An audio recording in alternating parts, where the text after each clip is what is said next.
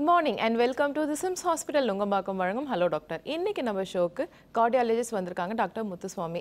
கர்ப்ப காலத்துல பெண்களுக்கு வந்து இந்த இருதய நோயெல்லாம் வருமா வராதா இப்படின்ற பல கேள்விகளுக்கு வந்து நமக்கு பதில் சொல்ல வந்திருக்காங்க. ஃபர்ஸ்ட் ஒரு ஷோக்கு வெல்கம் பண்ணிடலாம். வணக்கம் doctor. Good morning. Good morning. Okay doctor, கர்ப்ப காலம் அது வந்து பார்த்தீங்கன்னாக்கா 2 உயிர் அப்படி இப்படின்னு சொல்லிட்டு நிறைய கேர் எடுத்துக்க வேண்டிய ஒரு சிச்சுவேஷனில் எல்லாருமே இருக்காங்க. இந்த டைமில் பார்த்தீங்கன்னாக்கா பொதுவாகவே அவங்கள ஜென்ரலாகவே எப்படி பார்த்துக்கணுன்ற ஒரு சிச்சுவேஷன் கூட தெரியாமல் இருக்காங்க. ஸோ கர்ப்ப காலத்தில் ப்ரெக்னன்சி டைமில் எந்த மாதிரி நோய்கள் எல்லாம் வரும் இந்த இருதயம் சம்மந்தப்பட்டது?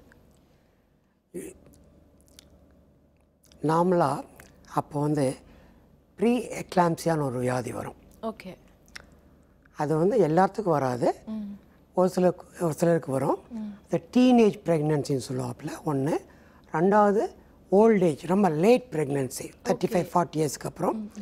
அண்ட் பீப்புள் வந்து நிறைய ப்ரெக்னன்சி, இப்போ 4-5 குழந்தைங்க அவங்களுக்கு, ஒபீஸ் பீப்புள், அப்புறம் அது இல்லாமல் வந்து people with pre existing condition முன்னாடி இருக்கிறது, blood pressure, diabetes, kidney disease and ஆர்த்ரைட்டிக் problem like lupus, அந்த மாதிரி அவங்களுக்கு வரும். இது ப்ரீ எக்லாம்சியா இருக்கிறது வந்து முக்கியமாக 3 இது இருக்கும். ஒன்று வந்து பிளட் ப்ரெஷர் அதிகமாக போகும், இன்னொன்று வந்து காலில் வீக்க வரும், அடுத்த 3வது வந்து கெட் அந்த ப்ரோட்டீன் லீக்கிங் இந்த இது யூரினில். Okay okay. இதுக்கு முக்கியமான காரணம் வந்து இந்த நியூட்ரிஷன் டிஃபிஷியன்சி சொல்கிறாங்க. ஒபீஸ் பீப்புளில் கொஞ்சம் வர்றதுக்கு இருக்குது. அந்த பிளசண்டா இருக்குது இல்லைங்களா, பிளசண்டா இஸ் அன் ஆர்கன். அதை வந்து யூட்ரஸ் இருக்குது, கர்ப்பப்பையில் அந்த குழந்தைக்கும் அந்த கர்ப்பாவுக்கு நம்ம அம்மாவுக்கும் கனெக்ஷன் கொடுக்குற இது ஷீல்டு மாதிரி இருக்கும். அது அட்டாச் டு த கர்ப்பப்பை. அதுக்கு சர்க்குலேஷன் பிளட் ஃப்ளோ குறைச்சி இருந்ததுனாக்கா இந்த ப்ரீ எக்லாம்சியா வரும். ஓகே. அப்போ வர்றப்போ என்னன்னாக்கா பிளட் ப்ரெஷர் அதிகமாக போகும். அதை பார்த்து நம்ம வந்து ட்ரீட்மெண்ட் எடுத்துக்கலினாக்கா ஃபியூட்டல் டெவலப்மெண்ட் குறையும். ஓகே. ஸோ குழந்தைங்க வந்து இது டெவலப்மெண்டல் ப்ராப்ளம் வரும். அண்ட் ஆல்சோ ப்ரீமேச்சூர் பர்த் வரலாம், அபார்ஷன் ஆகலாம். ஓ, அந்த அளவுக்கு. ஆமாம். Okay okay. And also if you uncontrollable pre எக்லாம்சியா வந்து ப்ரீ எக்லாம்சியா கோஸ் டு எக்லாம்சியா அப்படின்னு இருக்குது. அந்த ஸ்டேஜில் வந்து அந்த பேஷண்ட் வந்து ஒரு எப்லெப்சி கன்வல்ஷன்ஸ் வந்துடும். ஓகே. அது ரொம்ப கண்ட்ரோல் பண்ண முடியாது. அதனால் ப்ரெக்னென்சி இது மாதிரி கால் வீக்கம் அந்த மாதிரி இருக்கிறப்பயே அதுக்கு தான் டாக்டர் ரெகுலராக பார்க்க சொல்கிறது. அந்த ப்ரெக்னன்சி டைமில் பார்த்து ப்ளட் ப்ரெஷர் ரெகுலராக செக் பண்ணிக்கணும், ஸ்வெல்லிங் செக் பண்ணிக்கணும், கால் இருக்கான்னு சொல்லி, ப்ளஸ் அவங்க வெயிட் கெயின் அப்ரோப்ரியேட்டாக கெயின் பண்ணுறாங்களா, ப்ளஸ் வந்து குழந்தை வந்து வளர்ச்சி கரெக்டாக இருக்கா, அதெல்லாம் பார்க்கணும். Okay okay. அது வெரி இம்பார்ட்டன்ட் திங்ஸ். பார்த்துட்டு ரெகுலராக பார்த்துட்டு இருந்தோம்னாக்கா அந்த ப்ரீ எக்லாம்சியா வந்தாலும் அதை கவனித்து அதுக்கு தகுந்த மாதிரி ட்ரீட்மெண்ட் எடுத்துக்கலாம். ஓகே. அப்படி வந்ததுன்னு வச்சுக்கிங்களேன் ப்ரீ எக்லாம்சியா, அதுக்கு முக்கியமான ட்ரீட்மெண்ட் வந்து balanced diet, okay, nutrition and appropriate supplement of இதுக்கு டிஃபிஷியன்சிஸ் எல்லாம் கொடுக்கணும். Increase fluid intake, low salt diet. அப்புறம் வந்து some people will prescribe aspirin கொடுக்கலாம். ஆஸ்பிரின். ஓகே. அப்புறம் அந்த பிளட் ப்ரெஷர் அதிகமாக இருந்ததுன்னா கன்சிஸ்டண்ட்டாக அதிகமாக இருந்ததுனாக்கா, சப்போஸ் 140க்கு மேலே top reading systolic, bottom reading வந்து 90க்கு மேலே இருந்தாக்கா அதுக்கு மெடிசன் கொடுத்து கண்ட்ரோல் பண்ணலாம். எல்லா மெடிக்கேஷன் கொடுக்க முடியாது. Okay okay. அது கரெக்டாக வந்து குழந்தைய பாதிக்காத மெடிசன் இருக்குது பார்த்தீங்களா, அதுதான் பார்த்து கொடுக்கணும். Okay doctor. ஸோ தொடர்ந்து பேசலாம். ஷோட ஃபர்ஸ்ட் காலர்கிட்ட பேசலாம். வணக்கம். Hello doctor. வணக்கம், வேலூர் காட்பாடியிலேருந்து சந்திரசேகர் பேசுகிறேன். சந்திரசேகர், உங்கள் சந்தேகத்தை நீங்கள் டாக்டர்கிட்ட கேட்கலாம். Good morning mister Chandrasekhar. நல்லா இருக்கேன் சார், நீங்கள் நல்லா இருக்கீங்களா? நல்லா இருக்கேன், நீங்கள் எப்படி இருக்கீங்க? நல்லா இருக்கேன் சார். ஸோ எனக்கு இன்னைக்கு என்ன கேள்வி அப்படின்னு பார்த்தீங்கன்னா, இந்த பிறந்த குழந்தைகள் அதுக்கப்புறமா வந்து சின்ன ஒரு வளரும் ஸ்டேஜில் இருக்கக்கூடிய இளைஞர்கள் அண்ட் முதியவர்கள், இவங்க எல்லாருக்குமே வித்தியாசமான இருதய துடிப்பு அப்படிங்கிறது இருக்குமா, R more or less the same kind of heart beat அப்படிங்கிறது இருக்குமா? இது என்னுடைய முதல் கேள்வி. இரண்டாவது கேள்வி வந்து, இந்த குழந்தைகள் ப்ரீ மெச்சூரா பிறக்கிறதுனால அவங்களுக்கு என்னென்ன மைனஸ் பாயிண்ட் வரதுக்கு வாய்ப்புகள் இருக்கு, இருதயம் தொடர்பான பிரச்சனைகள் வருவதற்கு வாய்ப்புகள் இருக்கா இல்லைன்னா இல்லையா?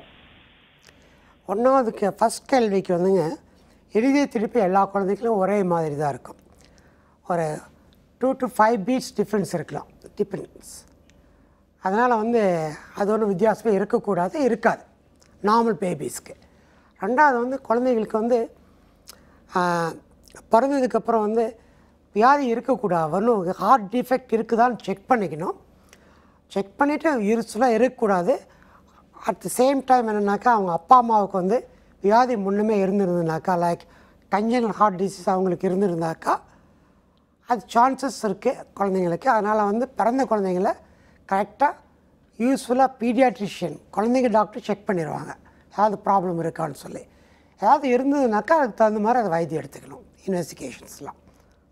Okay doctor. அண்ட் இப்போது இதை எப்படி டாக்டர் ப்ரிவென்ட் பண்ணுறது? லைக் இந்த ப்ரிக்லாம்சியா அப்படின்னு சொல்லிட்டு இருந்தீங்க இல்லைங்களா? ஸோ இதை எப்படி ப்ரிவென்ட் பண்ணலாம்? என்னெல்லாம் நம்ம வழிமுறைகள் எடுத்துக்கணும்? ஆஸ் ஐ செட் எல்லாத்துக்கும் இது வராது. அதனால் அதை பற்றி ஒருப்பிணிக்க வேண்டிய கவலைப்பட வேண்டிய அவசியம் கிடையாது. ஓகே. வந்ததுனாக்கா வராமல் இருக்கிறதுக்கு பேலன்ஸ்ட் டயட், நல்லா சாப்பாடு வந்து கரெக்டாக சாப்பிட்ணும். நல்லா lot of vegetables, rich in iron and vitamins, lot of fruits and high fibre diets, rice, வீட், ஈவன் அதர் ஓல்டு இது இருக்கு இல்லைங்களா, ராகி, கம்பு. ஸோ அந்த மாதிரி நல்ல வகையான இது தான் சாப்பிட்ணும். சாப்பிட்டோம்னாக்கா இந்த க்ரீன் வெஜிடபிள்ஸ் சொல்கிறப்ப இந்த கீரைகள்லாம் இருக்குது இல்லைங்களா, அதெல்லாம் நிறைய அயன் இருக்குது, அதெல்லாம் சாப்பிட்லாம். சாப்பிட்டு லோ சால்ட் டயட் எடுத்தாக்கா இது வரதை தடுக்கலாம். பட் வந்து இது வந்து ஓரளவு தான் முடியும். அதே இது வந்து நீங்கள் வந்து ஜெனட்டிக் ஃபேக்டர்ஸ் இருக்குது இதில், அதை நம்ம ஒன்றும் பண்ண முடியாது. சம்டைம்ஸ் வந்து ஃபேமிலியில் அக்கா தங்கச்சி அவங்களுக்கு வந்திருந்தாக்கா, அம்மாவுக்கு வந்திருந்தால் உங்களுக்கு வரதுக்கு சான்ஸ் இருக்குது. அதை நம்ம ஒன்றும் பண்ண முடியாது அந்த ஃபேமிலி ஹிஸ்ட்ரியை. பட் வந்து நீங்கள் ப்ரீ எக்ஸிஸ்டிங் கண்டிஷன் இருக்குது இல்லைங்களா, லைக் உங்களுக்கு ஆல்ரெடி பிளட் ப்ரெஷர் இருந்ததுனாக்கா அதை ப்ராப்பராக கண்ட்ரோல் பண்ணிக்கணும். ரெண்டாவது வந்து சக்கரை இருந்ததுன்னா அதையும் கண்ட்ரோல் பண்ணிக்கணும் நல்லா. ஒபீஸாக இருந்ததுனாக்கா அது வெயிட் கெயின் பண்ணாமல் பார்த்துக்கணும், வெரி இம்பார்ட்டன்ட். அப்புறம் அதுக்கு மேலே வந்து இது லூப்பஸ்ன்னு இருக்குது கண்டிஷன், அது இருந்ததுன்னா அதுக்கு தகுந்த மாதிரி வியாதி. இந்த மாதிரி ப்ரீ எக்ஸிஸ்டிங் வியாதியெல்லாம் நீங்கள் வந்து இருக்கிறத வந்து அளவோட கண்ட்ரோல் பண்ணிட்டீங்கன்னாக்கா உங்களுக்கு வந்து அது வராமல் இருக்கலாம். ஓகே. பட் கம்ப்ளீட்டாக ப்ரிவென்ஷன் முடியாது. ஓகே. அண்ட் கார்டியோமயோபதி அப்படின்னா என்னங்க டாக்டர்? ப்ரெக்னென்சியில் வந்து இந்த it's 2 types of cardiomyopathy. Pre partum கார்டியோமயோபதினு ஒன்று இருக்குது, போஸ்ட் பார்ட்டம் கார்டியோமயோபதினு ஒன்று இருக்குது. ஓகே. அந்த இந்த லாஸ்ட் ட்ரைம்ஸ்டர் இருக்கு இல்லைங்களா, அந்த 28 வீக்ஸ்க்கு அப்புறம் அவங்களுக்கு வந்து லேடிஸுக்கு வந்து இருதயம் பாதிக்கலாம். கார்டியோமயோபதிங்கிறது damage to the heart muscles which thinned out and keep enlarging. அப்படி enlarge ஆகிறப்ப வந்து it doesn't pump very well. Okay. That's called cardiomyopathy. அது டெலிவரி ஆகிறதுக்கு முன்னாடி வரலாம், டெலிவரி ஆன அப்புறம் வரலாம். இது very rare but comes. Okay. It resolve spontaneously. But வந்ததுனாக்கா அது வந்து ரிசால்வ் ஆகிறதுக்கு மெடிக்கேஷன் இருக்கு. அது வந்து இப்போ ப்ரீ எக்ஸிஸ்டிங்காக முன்னாடியே ஒரு வாட்டி வந்திருந்தாக்கா திருப்பி வரதுக்கு சான்ஸ் இருக்கு. அது வந்து ரிஸ்க் இருந்ததுனாக்கா இறுதியத்தை ஸ்கேன் பண்ணி பார்த்துக்கிறது நல்லது. பண்ணோம்னாக்கா வந்து இறுதியை வந்து என்லார்ஜாக இருக்கிறது நல்லா தெரியும், அந்த ஃபங்க்ஷன் குறைச்சிருக்கும். அப்போ வந்து அதுக்கு தகுந்த மாதிரி மெடிசன் கொடுக்கணும். வெரி இம்பார்ட்டண்ட்டாக ஃபியூ மெடிக்கேஷன்ஸ் இருக்குது, அதெல்லாம் ரெகுலராக சாப்பிட்டுட்டு வந்தோம்னு வச்சுக்கங்களேன், அதை வந்து கண்ட்ரோல் பண்ணலாம். கண்ட்ரோல் பண்ணி அது வந்து நார்மல் ஆயிரும். ஓகே டாக்டர், தொடர்ந்து பேசலாம். நெக்ஸ்ட் காலர்கிட்ட பேசலாம். வணக்கம். Hello doctor. வணக்கம் மேடம். வணக்கம் சார், உங்க பேர் எங்க இருந்து கால் பண்றீங்க? விழுப்புரம் மாவட்டம் கொட்டையூர் வில்லேஜ்ல இருந்து பேசுறேன் மேடம். ஓகே சார், டாக்டர் கிட்ட உங்க சந்தேகம் கேட்கலாம். சரிங்க. மூக்குல சதை வளர்ந்துருக்குங்கிறாங்க. எதுலைங்க? நோஸ்ல. ரைட். வந்திருக்கேன் சார். அது என்ன ஆப்ரேஷன் பண்ணணும் திருப்பி வருங்கிறாங்க, அதான் அதை பற்றி நான் கேட்டேன். இது நான் கார்டியாலஜிஸ்ட்டுங்க, இருதய நோய் டாக்டர். நான் நீங்கள் மூக்கு சம்பந்தமான கேள்வி கேட்குறீங்க. அது நீங்கள் வந்து காது மூக்கு தொண்டை டாக்டரை பார்த்து அவர் அல்லது அவர் இங்கே வர்றப்ப அவர்கிட்ட இந்த கேள்வி கேட்குறது நல்லது. ஓகே டாக்டர், இப்போது இது சில டைம் வந்து ஜெனட்டிக்காக இருக்குங்களா? ஏன்னா இந்த ஹார்ட்டில் வந்து லைக் பேரண்ட் வந்து ப்ரெக்னெண்ட்டாக அவங்க இருக்கிறாங்க அப்படின்னும் போது குழந்தைங்களுக்கு வந்து சில வியாதிகள் வருது.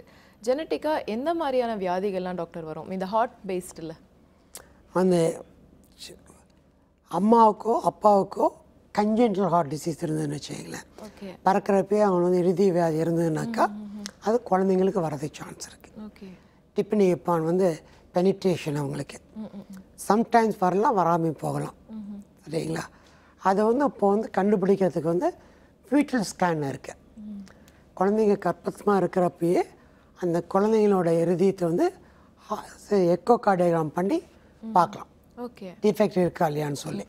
ஸோ அந்த மாதிரி நீங்கள் வந்து strong family history heart disease இருந்துன்னு வச்சுங்களேன், அப்போ வந்து அதுக்கு தகுந்த மாதிரி ஃபியூட்டல் எக்கோ கார்டியோகிராஃபர் ஸ்பெஷலிஸ்ட்டை பார்த்து ஸ்கேன் பண்ணி குழந்தைக்கு இறுதியத்தில் வந்து டிஃபெக்ட் இருக்கான்னு பார்த்துக்கலாம். ஓகே. அண்ட் எந்த மாதிரியான வியாதிகள்லாம் அந்த ஜெனட்டிக்காக வரும் டாக்டர்? இருதயம் காமனாக வரதை வந்து ஒரு 3-4 things very common. Atrial septal டிஃபெக்ட்னு ஒன்று இருக்குது.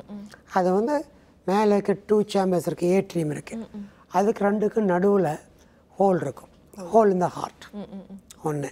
அதே மாதிரி கீழே 2 சேம்பர் இருக்குது, கால் வென்ட்ரிக்கிள்ஸ், 2க்கு நடுவில் ஹோல் இருக்குது, வென்ட்ரிகுலர் செப்டல் டிஃபெக்ட். ஓகே.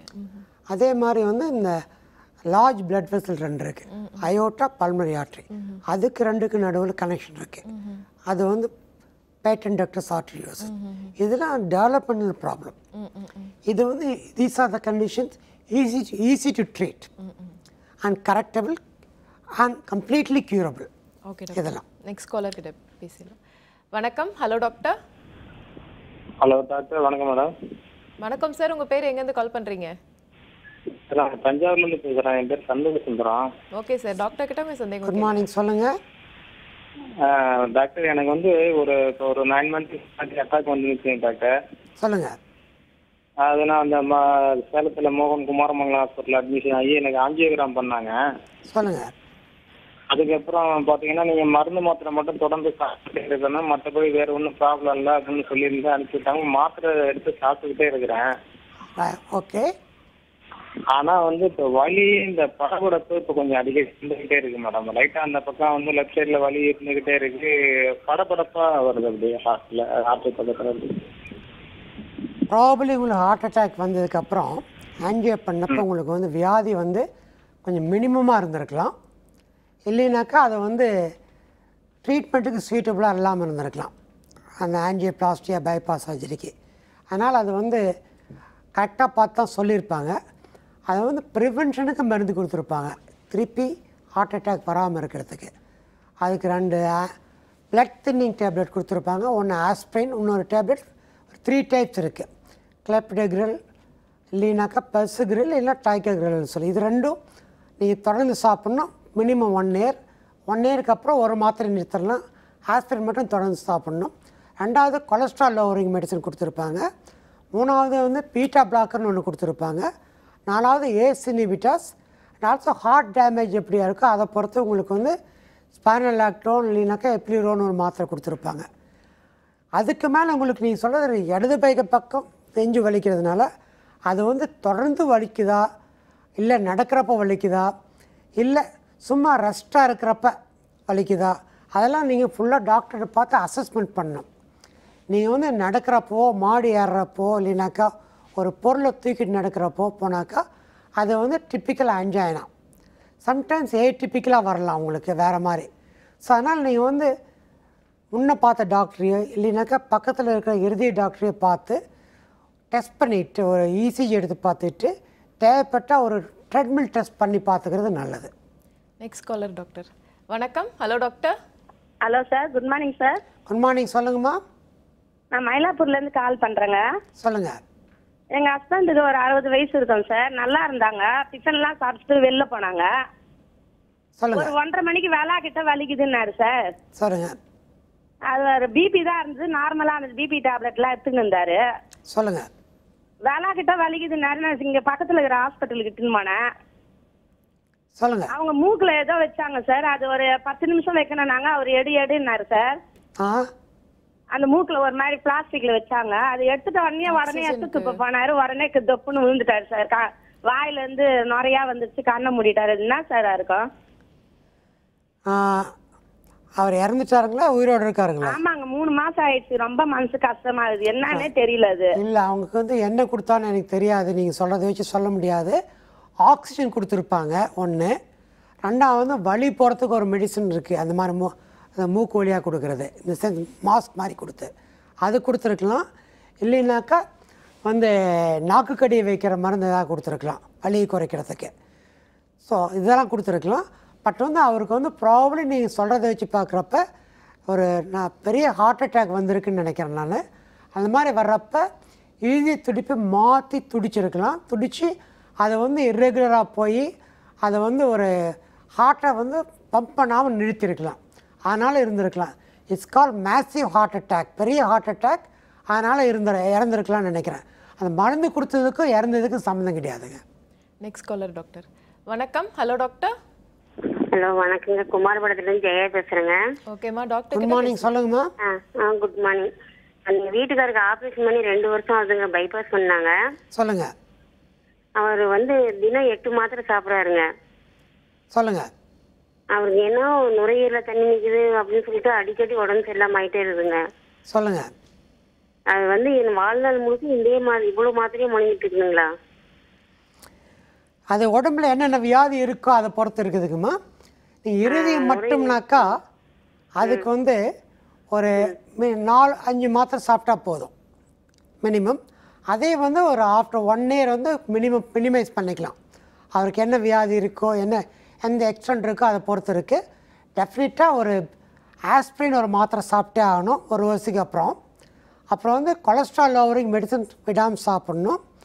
அதுக்கப்புறம் ஒரு 2-3 மாத்திரை இருக்குது. அது இறுதி எந்த அளவுக்கு டேமேஜ் ஆகிருக்கோ அதை பொறுத்து தான் இருக்குது. பீட்டா பிளாக்கர் அப்படின்னு ஒன்று இருக்குது. அது பைசோப்ரலால், மெட்டப்ரலால் அந்த மாதிரிலாம் பேர், அட்டினலால் இருக்குது. அது தேவைப்பட்டால் சாப்பிட்லாம், இல்லைன்னா வேண்டியதில்லை. அப்புறம் வந்து ராமிப்ரில், என்லாப்ரில் அந்த மாதிரிலாம் ஒரு மாத்திரை இருக்குது. அதுவும் வந்து இறுதி டேமேஜ் இருந்தால் தான் சாப்பிட்ணும். இன்னொரு மாத்திரை இருக்குது ஸ்பைரல் லாக்டோன், இல்லைனாக்கா எப்ளிரோன்னு சொல்லி. இது வந்து இறுதி எந்த அளவுக்கு டேமேஜ் ஆகிருக்கோ அதை பொறுத்து இருக்குது. பட் ஆனாக்கா மினிமம் 2 மெடிசன் பர்மனெண்ட்டாக சாப்பிட்ருக்கணும். மற்ற மாத்திரைகளை வந்து அவருக்கு எந்த அளவுக்கு சிம்டம்ஸ் இருக்கோ இல்லை இறுதி டேமேஜ் ஆகிருக்கோ அதை பொறுத்து எக்ஸ்ட்ரா 3 மாத்திரை சாப்பிட வேண்டி இருந்தாலும் இருக்கலாம், எல்லாமே இருக்கலாம். ஓகே டாக்டர், இப்போ நம்ம கர்ப்பகாலம் அதை பற்றி பேசிகிட்டு இருக்கோம். இப்போது ப்ரெக்னென்சி டைமில் அடிக்கடி டாக்டர் போய் பார்க்கணும், ஹெல்த் வந்து செக்அப் பண்ணிக்கணும் அப்படின்னு சொல்லிக்கிட்டே இருக்காங்க. அவங்க மெடிகேஷன் அதை எடுத்துப்பாங்க இல்லைங்களா? ஸோ இதனால் வந்து ஹார்ட் ப்ராப்ளம் இல்லை குழந்தைக்கோ இல்லைனாக்கா பேரண்ட் அம்மாக்கோ ஏதாவது வருங்களா? கர்ப்பமாக இருக்கிறப்ப மெடிகேஷன் தேவையில்லை. ஓகே. யாரும் எடுத்துக்க வேண்டிய அவசியம் கிடையாது. அவங்களுக்கு முன்னாடியே வியாதி இருந்தாக்கா அந்த வியாதிக்கு தகுந்த மாத்திரை தான் எடுக்கணும். ஓகே. இப்போ ஃபஸ்ட் டைம் ப்ரெக்னென்சி முன்னாடி வியாதி இல்லைனாக்கா மெடிசன் எடுக்க வேண்டாம். யூஸ்வலாக வந்து டாக்டர் தான் வைட்டமின் தான் கொடுப்பாங்க. அதுவும் தேவைப்பட்டால் தான் கொடுக்கணும், இல்லைன்னா தேவையில்லை. பட் நம்ம நாட்டில் வந்து நிறையா பேருக்கு வந்து anaemia is very common pregnancy அப்போ. அது வந்து நிறையா ரீசன் இருக்குது. ஒன்று வந்து குழந்தைக்கு நிறையா ரத்தம் கொடுக்க வேண்டியிருக்கும். சமயத்தில் வந்து நம்ம பாடி ஃப்ளூயிட் இருக்கு இல்லைங்களா, நார்மலாக வந்து உடம்புல வந்து 4 லிட்டர் பிளட் இருக்கும். அது வந்து மேக்ஸ் ஒரு டிப்னிங் இப்போ அந்த ஸ்டேஜ் ஆஃப் ப்ரெக்னென்சி பொறுத்து 5 லிட்டர் 6 லிட்டர் 7 லிட்டர் மேலே கூட போகலாம். அப்போ போகிறப்ப டைல்யூஷன் ஆயிரும். அப்போ இந்த ஹீமோகுளோபின் ரத்தம் வந்து குறைச்சிருக்கிற மாதிரி இருக்கும். அதனால் வந்து ரத்த டெஸ்ட் பண்ணி அனீமியானா எந்த டைப் ஆஃப் அனீமியான்னு பார்த்து அதுக்கு தகுந்த மாதிரி வந்து அந்த வைட்டமின் மாத்திரை தான் கொடுப்பாங்க. அதுதான் வேறு மாற்ற வேண்டியதில்லை, அது குழந்தைய பாதிக்காது. Okay doctor. ஆனால் அதுக்கு முன்னாடி வந்து வியாதி இருந்தாக்கா மாத்திரை கொடுத்தாங்கனாக்கா அந்த மாத்திரை குழந்தைய அஃபெக்ட் ஆகாதுன்னு சொல்லி செக் பண்ணிக்கிட்டு தான் கொடுக்கணும். ஓகே. அது யூஸ்ஃபுல்லாக வந்து அந்த வியாதியை ட்ரீட் பண்ண டாக்டர் கேட்டால் அவர் பார்த்து அட்ஜஸ்ட் பண்ணி கொடுப்பாரு. ஆல்சோ இன்ஃபெக்ஷன் வந்ததுனாக்கா ஆன்டிபயாட்டிக்ஸ் கொடுக்குறது ஆல்சோ பார்த்து கொடுக்கணும். Okay doctor. அது குழந்தைய அஃபெக்ட் பண்ணக்கூடாது. Okay doctor. நெக்ஸ்ட் காலர் கிட்ட பேசிடலாம். வணக்கம். Hello doctor. ஹலோ, நான் என் பேர் சுதானா. சுதா. ஓகேம்மா, டாக்டர் கிட்ட உங்க சந்தேகம் கேட்கலாம். குட் மார்னிங், சொல்லுங்கம்மா. ஆனா எனக்கு வந்து ஹார்ட் கிட்ட 2 சைடுமே வலிக்குது, விட்டு விட்டு வலி வருது. அது எதனால இருக்கும்? என்ன வயசாகுது உங்களுக்கு? எனக்கு 32. உங்களுக்கு ரத்த கொதிப்பு சர்க்கரை எதுவும் இல்லைங்களா? அதெல்லாம் எதுவும் கிடையாது. நீங்கள் சொல்கிறத பார்த்தா ஒன்றும் சீரியஸாக இறுதி வியாதி இருக்கிற மாதிரி தெரியலைங்க. அது நீங்கள் நடக்கிறப்பையோ இல்லைனாக்கா வேலை செய்கிறப்பையோ வந்ததுனாக்கா, மாடி ஏறுறப்ப ஆர் பொருளை தூக்கிக்கிட்டு போகிறப்ப இருந்ததுனாக்கா கொஞ்சம் யோசிக்க வேணும். இல்லைன்னா உங்கள் வயசில் இறுதி வியாதி வர்றது ரொம்ப ரொம்ப ரேர் உங்களுக்கு. அடுத்த விட்டு விட்டு வலிக்கிறது ஆல்சோ அது வந்து not typical of heart problem. உங்களுக்கு சந்தேகம் இருந்தால் பக்கத்தில் இருக்க இறுதி டாக்டரை பார்த்துக்கிறதுனா பார்த்து ஒரு செக்கப் பண்ணிக்கிறது நல்லது. மெயின்லி ஒரு இசிஜி எடுத்து பார்த்துக்கிட்டு உங்கள் ஹிஸ்ட்ரி எடுத்து பார்க்குறது நல்லது. அதுக்கு மேலே ஒன்றும் வேண்டியதில்லை. சமயத்தில் உங்களுக்கு வந்து அனீமியா, ரத்தம் குறைஞ்சிருந்ததுன்னு வச்சுக்கிங்களேன், அந்த மாதிரி வைட்டமின் மெயின்லி டி குறைஞ்சிருந்தாலும் இந்த மாதிரி பெயின் வரலாம். அது செக் பண்ணால் போதும். மற்றபடி நீங்கள் பயப்பட வேண்டிய அவசியம் கிடையாது. Next caller doctor. வணக்கம். Hello doctor. ஹலோ, சொல்லுங்கள் சார், உங்கள் பேர் எங்கேருந்து கால் பண்ணுறீங்க? நான் மதுரையிலேருந்து பேசுகிறேன். Okay sir, doctor good morning, சொல்லுங்கள். வணக்கம் சார். வணக்கம்.